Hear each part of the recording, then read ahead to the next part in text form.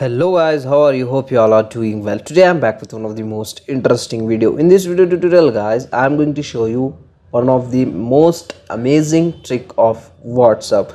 So in this video guys, I'm using Google Assistant to send the WhatsApp messages. So to do this guys, just first of all you need to launch the Google Assistant on your device like this. After this guys, just here you need to use this command, send WhatsApp message. Who do you want to message? Got it. What's the message?